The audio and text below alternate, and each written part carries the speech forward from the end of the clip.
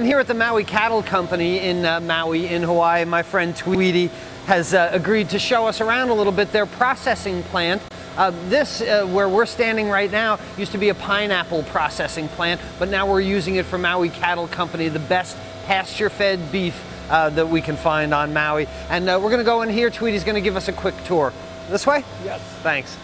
But this is how, this is one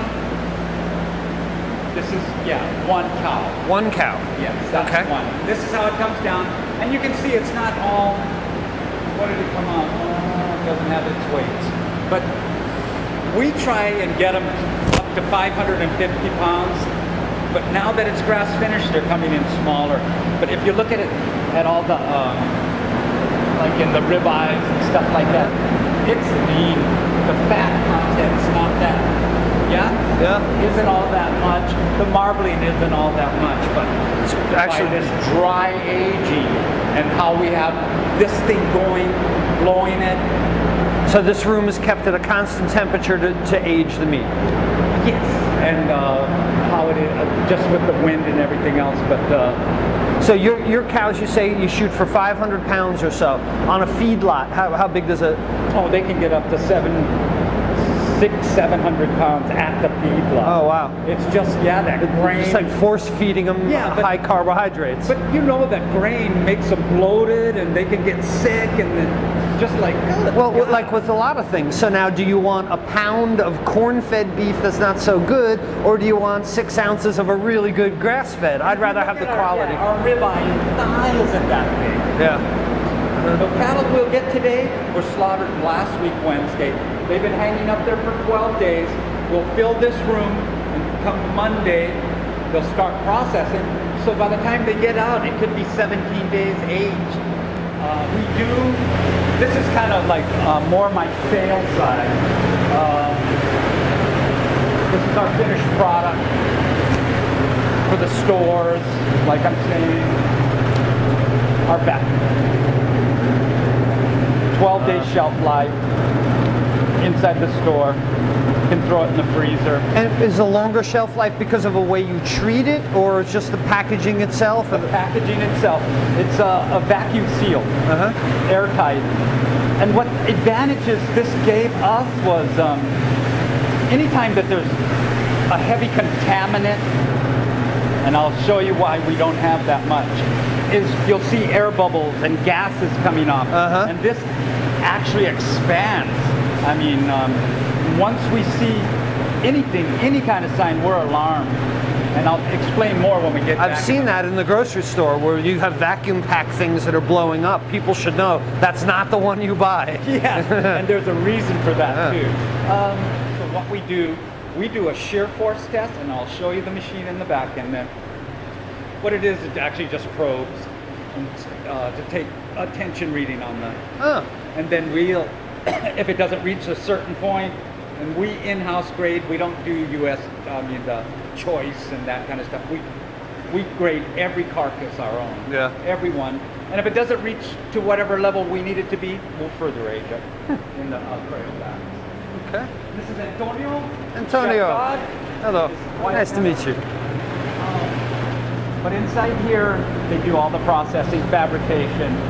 There's 4 of them: Antonio, Palema, Peter you met, and David. What I'm most proud of this room here is the product coming out, but we rank in the top 1/3 of cleanliness.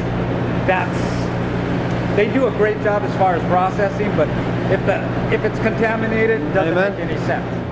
Our animals, it's kind of funny because they'll walk into the slaughterhouse. They'll follow you. I mean, it's just like, hey, where are we going? Yeah. No, but it's... Well, there's a lot of... They trust human beings.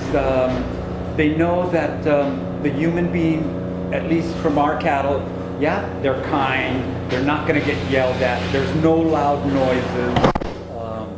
So they don't tense up. There's no sudden like when you're at a huge feedlot and everybody's bunched up together. And the animals are stressed. They're stressed. There's a lot of discussion that goes on into the ethical nature of this. And obviously there are people that are vegetarians that just don't believe that you should eat animals, that you should kill animals, that they do feel pain, that they do know these things are coming. And there's a lot of discussion for this. To me, when the animal is treated well and lives an unstressful life, like you said earlier, there's really only one bad day. Yes. And my point is more, I try and bring my audience all these different foods and all these local and wholesome foods, and I try and urge them, that's what you need to do, is you need to buy local, you need to eat local, you need to find things within your radius that are treated humanely, that are fed good items so that you can feed yourself good items, and everybody's healthy and happy. So it's one of the reasons that I wanted to come here, because you really are practicing, I think, the pinnacle of what everybody should be shooting for. Yeah, they say beef is not healthy for you, beef is not good for you. Well, it's not beef that's the fact, it's those corn-fed feedlot beef that is. Yeah, and exactly. I totally understand what these guys are trying to do. They need to get their beef as big and fast as possible. They need to feed 100 million people. So they're going to do it, and it's all about money.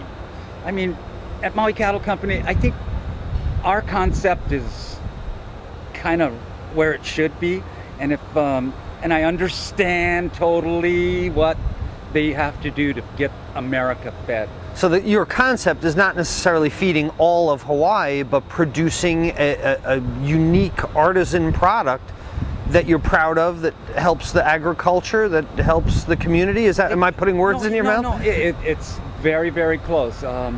Maui Cattle Company first basically started to be able to provide the ranchers an alternative of unhumane shipping to the mainland, the cattle. We're back to where our parents, that's how they eat it. And every time the older folks eat it, it's just like, I love how your beef tastes. And it's just because that's the way you grew up on. It's just unique with this volcanic soil. If you eat Hana ground beef, it'll taste different from what you probably, if you ate this week, you ate from Haleakala Ranch. And they have a different grass than from Ulapalakua. But why do people think that about their vegetables, but not about their beef? They think that about their coffee and their wine, but not about their beef. They know, oh, I'm only going to buy wine from a certain area because that's where the best grapes are from. But they never stop to say, I need to pick where my beef is from. That's the thought process we need. That's a good thought. It's absolutely true. Oh, well, those oranges are from Florida. I want Georgia peaches. I want Florida oranges. I want California strawberries. But yet they just want beef is beef. Yes. I want Maui beef. You should want Maui beef too, and that's what we're going to do. That's what we're going to end on. Okay. Thanks so much for your time. No, thank you. I so appreciate it, Tweety. Walk out this okay. way. Yeah, more people that know about this. I mean, of course, we don't have enough. Actually,